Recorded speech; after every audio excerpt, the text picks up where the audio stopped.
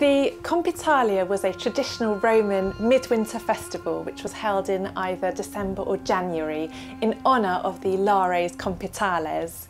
Now, lares were ancient Roman protective gods of place, and you could find them everywhere, from houses and shops to bars and farms and street corners. And you can recognise lares when you see them in ancient paintings because they're often shown in identical pairs, wearing short tunics and with flower garlands in their hair, and they're dancing and holding up drinking vessels, and they look like they're having fun. The lares compitales were specifically the lares of the street, of the public street, and particularly the street corner. And every local neighbourhood had their own lares compitales, and it was at the shrine of these lares that everybody gathered on the day of the Compitalia festival to celebrate the lares and to make them offerings.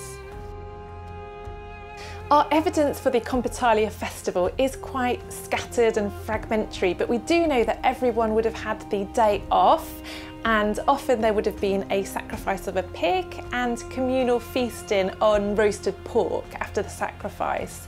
Perhaps there was also a procession where people led animals around the boundary of the neighbourhood.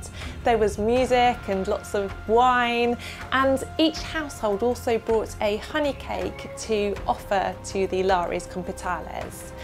Some ancient literary texts tell us that on the night before the Compitalia festival, the street altars were decorated with small dolls made of wool and small woolen balls, and it said that each of the wooden dolls represented a free person, while each of the balls of wool represented a slave.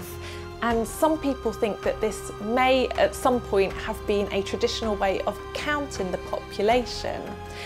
But perhaps the main function, like the Compitalia festival itself, was simply to bring every member of the local community into the presence of the lares, who were being asked at the Compitalia to protect the people and the place they lived for the whole of the coming year.